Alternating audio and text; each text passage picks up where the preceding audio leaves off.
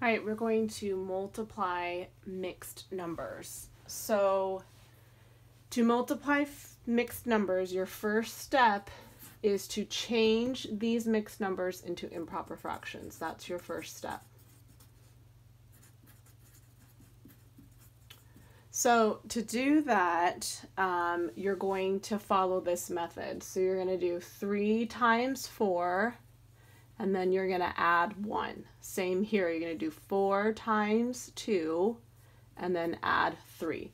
So 3 times 4 is 12, plus 1 is 13. The denominator always stays the same. So that becomes the improper fraction. Next, same thing here, we're going to do 4 times 2 is 8, plus 3 is 11 fourths. And then bring your sign down. Okay, next step is we're going to multiply across.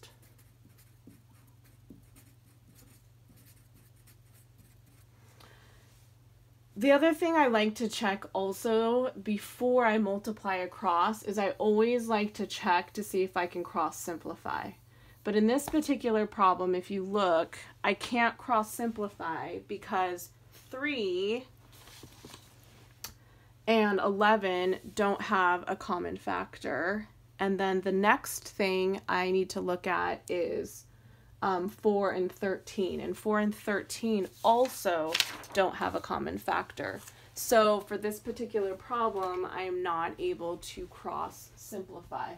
So I'm going to just multiply straight across. So to do that, what I mean is we're going to multiply like that. So I'm going to do 13 times 11, and 13 times 11 is 143. Next, I'm going to do 3 times 4, which is 12. So the next step is I need to change this improper fraction into a mixed number. So our third step is to change it back into a mixed number. And the way that I do that is you divide.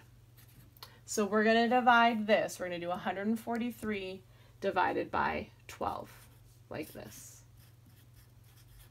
So 12 goes into 14 one time, and 12 times 1 is 12, and then we're going to subtract, that's 2, and then bring down, and then we have to figure out how many times 12 goes into 23, and again it goes in one time, and that becomes 12 because 12 times 1 is 12, and then we're going to do 23 minus 12, and you get 11.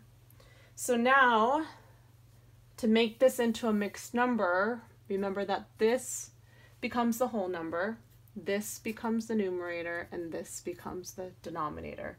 So my answer is going to be 11 and 11 twelfths.